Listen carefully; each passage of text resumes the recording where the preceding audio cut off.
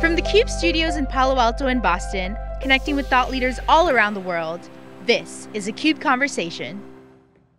Hello everyone, welcome to this CUBE Conversation. I'm John Furrier, the host of theCUBE here in Palo Alto, California during the COVID-19 current situation. We're here with a skeleton crew, getting the content out there. I wanted to bring a special remote interview to you with two great remote guests talking about how the digital events and how the digital interactions are evolving and how our communities are reacting. Got two great guests, John Kreisa, Senior Vice President of Marketing at Docker, and Jenny Burcio, who's the Advocate, Community, and DockerCon Content Lead at Docker. Jenny and John, thanks for joining me today. Great to be here, thank you. So you Thanks, guys, John. Docker has been one of the most popular container platforms from the beginning of this cloud native movement. You have over millions and millions of developers out there. DockerCon is going virtual. It's an event that you guys have had physically over the years. Now it's going to go virtual. But this is not new to the developer world. And I want to get into that into the conversation. But first I want to give you guys a chance to take a minute and explain, John Kreisa, if you take a minute to explain the new Docker, because there were some changes over the past year. Take a quick minute to explain that. Sure, thanks, John, and hello, everybody. So we went through a change in November of last year to refocus Docker on, I'll say, what it was the roots and the foundations of the company around developers and developer teams. And so at that time, we took the action to split off the enterprise focused component of the business, sold it to a company called Mirantis.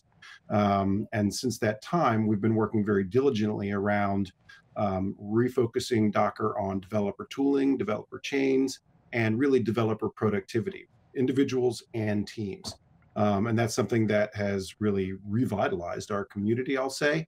The community's been strong and has come with us, and I think is reacting very, very positively to this change. So that's something that we've been going on. We're about 5 months into that change, and that's been positive so far. So it's a startup, kind of a reset, kind of a startup again, got the startup roots, but with a huge community, millions of developers. Massive community.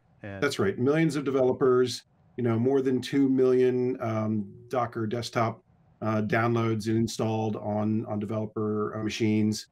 Huge community around Docker Hub, using that as their central collaboration point for developers for developing applications as they move those applications to the web and to the cloud infrastructure. So really just a tremendous community. It is a refocused company, but one that really is starting with a phenomenal foundation, as you mentioned, in terms of the community that we have with us. It's a second chance to ride the big wave. Certainly the waves are bigger now. I don't want to make this a real commercial about Docker or DockerCon. We're going to do a special video promo reel on that event, which we're kind of co-producing with you guys on a new collaboration. So look for the folks watching, look for a nice promo intro video on what's going to happen at DockerCon. It's going to be a whole nother track. The reason why I wanted to bring you guys here is that this highlights to me the core impact of part of this crisis, the current situation around coronavirus, COVID-19. People are working at home more, so the mainstream world is seeing what it's like to work at home. People are understanding some of the pressures and the dynamics around how people communicate and work. And we, Jenny, were talking about this from a community standpoint. Open source community, they've been working at home for a long time. It's been one of the most biggest success stories, hasn't been written, is the success of how software developers have been productive in working in these groups on big projects with people from around the world. This isn't new. I'd love to get your perspective on how, what's your reaction to everyone else's reaction of the whole work at home digital world? Yeah, so I mean, if you look at what open source and what engineers have done generally, innovation doesn't happen within an office from 9 to 5 in whatever time zone you're in. And so there's been with Docker, GitHub, Zoom, right? A number of tools in place, and not just the ones I named, that really allow anyone, anywhere in the world, to contribute their ideas and respond real time.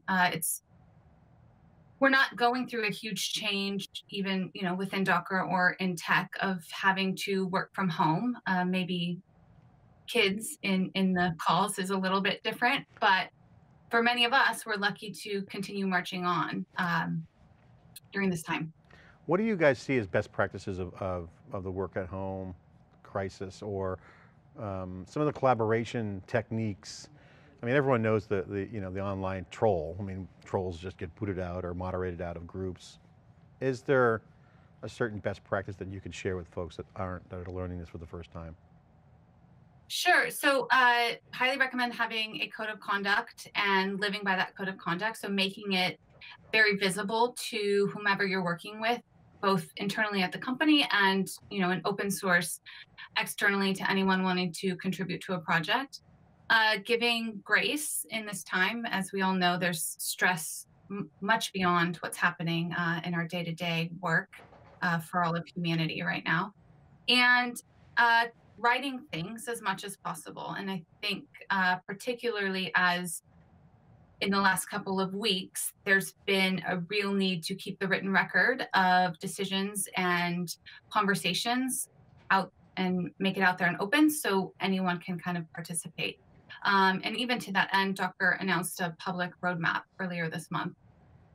So now our entire community can jump on and vote for what they want to see or provide input and ideas on what we would do next. John, I want to ask you around DockerCon coming up. As you guys look to this being a first virtual event, digital event, we call it. It's more digital than virtual, but I guess people use the word virtual more now, but it's really digital. The content value has always been king on physical events, but as you move over to virtual events, you just can't make the same people make the same decisions around a breakout room or what assignment on the calendar and just ship it over to digital. It's a whole nother rules, new dynamics. What's your view on this as a marketer? Because you've been on both sides, successful on both sides of the table there. Yeah, it is in a way a whole new world. I mean, I've participated in virtual events in the past, but I think this, the kind of scenario that we're in puts a whole new impetus on making sure that these events, as much as you can, emulate the in-person experience. I think it's important that the experience you provide to your audience allows them to interact in a number of different ways above and beyond, just simply watching and consuming content, but really allows them to interact with each other. That makes it so they can interact with speakers and other users and the kinds of people that they want to have. And one of the things that we're thinking about, for example, for DockerCon coming up is how do we emulate that hallway experience, right? That you're walking down the hall, you see somebody, you've been wanting to talk to them, and you have a quick 5 or 10 or 20-minute conversation that allows you to have a really good, rich exchange. And that's something that we're working hard, Jenny's working hard on, and that the team is really working hard to provide. So, in this new world, it's how do we bring some of those things that make a great in-person event to the virtual world? And, there's fortunately a lot of great tools out there now that do make that possible. You just have to bring them together in the right way. Yeah, and I know that's something that we've been working on together with you guys, and everyone knows my rant. I think that the format's going to be multiple different types of formats. From chats are different. We were chatting around the kind of difference between a stream chat like on YouTube and Twitch versus threaded like Reddit, and the hallway grabs, those hallway tracks. It's all about the content and the people.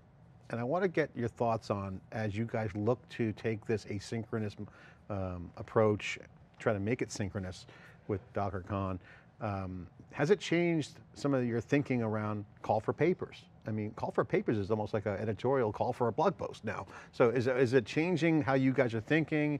Is there any insight that you could share as you guys are preparing? Also, you still got to get sponsors. You still got to get some funding. Maybe not huge amounts because the physical space venue's not there. It's digital now. So, can you guys just share your thinking, your reaction, and any insights you can glean from those two dynamics? The format, the call for papers, and the sponsors and things of that nature. That were proven methods the old way. I mean, just like call the papers, line up the schedule, there it is, and everyone shows up. But not anymore. What's different? So with virtual, we really have the opportunity to take the serendipity out of the conversations and the learning that happens at a in-person event. We ran a traditional call for papers. It closed on Friday. We've got a number of responses and great content that came in. But we're not going to set a speaker up to deliver that live in a session at DockerCon. We're going to pre-record their talks and have the speaker there live to actually chat with anyone in the audience. So answer questions. So you'll have actually a much greater opportunity to talk to that expert via this virtual event than you would in person listening to that person speak.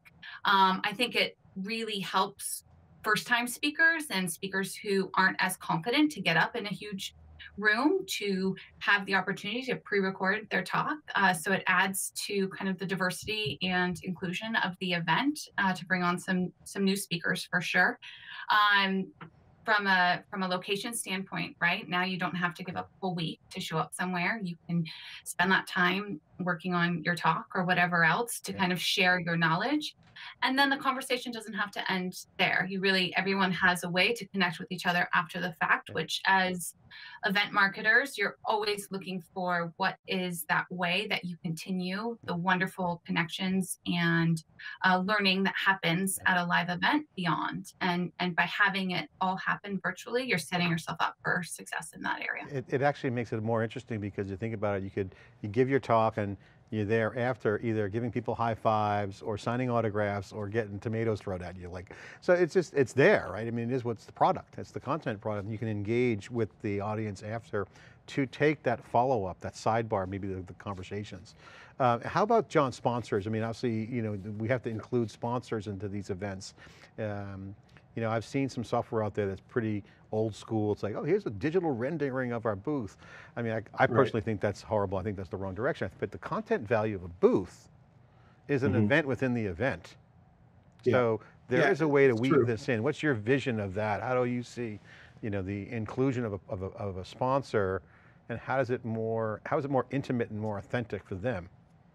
Yeah, I think there's multiple aspects in terms of benefits for a sponsor that we are thinking about. Certainly, as you said, you don't really get that walk into the booth kind of experience, but given that it's all digital, you actually have a much more scalable way to enable sponsors to interact. Firstly, just with how we're promoting the event going into it. And the fact that as they create an asset, it can live in perpetuity, that we can continue to push out there to viewers. And we know that people can come and look at that content afterwards, and that gives yet another opportunity for those sponsors to interact with the people who are consuming it. So everybody has to really think a little bit differently, both the sponsors of these events and the hosts, as Docker is doing now, to how and what kinds of interactions. So we're thinking, how do we allow them to capture an interaction? What kinds of calls to action can they include within their digital content? And so everybody's got to think a little bit more digitally and more forward than just, hey, let me have people walk into my booth and pick up, some swag. It's interesting. We have this conversation at SiliconANGLE and theCUBE all the time. If you think about the end user, the consumer of the content, if you work on the strive for the content value, everybody wins. So it's a kind of it's like an upstream project in open source. If done well, everyone can reap the benefits. If the shared mission is audience satisfaction around the content that's contextually relevant to the people at any given time, which is what digital is beautiful for. You can really create an environment for great activation and full on-demand consumer experience advantage, either learning or engaging or whatever. If you do that, if everyone shares in that mission, that's a success formula, whether you're a sponsor or an attendee or a producer. Do you agree with that? John, we were saying earlier today, this format makes content even more of the king, right? Like the way that you're going to get attention is by delivering value through that content, and you'll probably have a better result of someone stopping by to learn what your offering is or what knowledge you're bringing to the table versus what that piece of swag was that they're getting scanned for. And there's a role for everybody. I remember when, back in the glory days when I used to develop code, I used to go show my peers my software. They're like, yeah, John, the code's just not that good. Well, no, but there was a role for me. I wasn't the best coder, but if you have good code, you rise right to the top of the pecking order. People recognize your software in open source. And content's kind of the same way. Everyone can produce content and some will be better than others, but it doesn't mean that it's just about the content producer. There's curation, there's other roles. Do you guys see some parallels between content development in this kind of way in similar fashion as say software? I'm just making that metaphor, but just riffing out loud. It's a similar construct. Good software wins the day. Good community makes it all work. Sure. If your end goal is to educate others and share something that is of value, then it's going to be picked up. And of course, creating content takes practice, just like, becoming an excellent coder. And so it's okay, the stakes aren't as high in a virtual event, that especially with pre-recording and some of the other things that you're doing, blog about it, do a video, do a session, right? Take that content, deliver it different ways, and practice. Particular to DockerCon, both at our live events and what we will do moving forward, we have an extensive support system for all of our speakers. We assign a number of people internally to review outlines, review talk tracks, review slides, and run through actual practices so that our speakers are very attuned to what our audience is going to be expecting, and feel very comfortable delivering their session, because their success is our success, and ultimately we're looking for delivering that value to Docker developers. I love the format you mentioned earlier, pre-record, but also there's a new format emerging that's very popular in the Twitch world, which is streaming your video game. I still predict that people will be streaming their coding sessions, but you guys have a Docker captain in Brett who has his own streaming rig, and he does the Docker birthday party recently. I think that's going to be a future format, streaming to an endpoint, not just for gaming, but for just life casting, as some people called it. But that's a good format. It fits perfectly into these digital events to host and MC these sessions. So you can do the record on demand, record in advance, but it's also, there's a role for streaming, doing the demos, doing the tech talks. Yeah. I mean, think about your audience, right? They need something both in the moment and after the fact. And sessions are something that you can watch now or later, but running through an event with our captain, like Brett Fisher, you want to be there to see what's going on. We did a birthday live stream on Thursday to celebrate Docker's 7th birthday. And it was amazing because we had so many members of our community come on. They can't go to meetups anymore with everything that's happening, but we found a way to all connect, all chat, have a great time, and have this group experience, both fun and learning. Yeah. And I think we will continue to see that, not just in the conference form, but increasingly now with COVID, right? Yeah. People can't get together. People are Zooming with their high school friends to make up for time lost. So I think beyond our industry, the world is going to get very used to connecting virtually. I'm going to have a Zoom session tonight, 7 o'clock on my Facebook page. It's going to be interesting to see all my high school friends come out, and who knows those wars. There's kind of no moderator button on Facebook. I got to figure out, make sure they're all there. Final question on this whole event thing, that we can get to the last section around DockerCon. John and Jenny, we both have friends that are in digital, have done events. I'm hearing a lot of pressure is on these digital teams, because the physical events have proven a lot of great business value. Most companies know the economic value of a physical event. Again, it's been standardized over decades, but now all of a sudden these new teams, digital teams, are being asked to provide the same business value that these physical events have provided. And these teams aren't equipped for it. So I'm getting a lot of phone calls and a lot of outreach for theCUBE saying, we need help. That's the event or digital team and the demand generation marketing teams.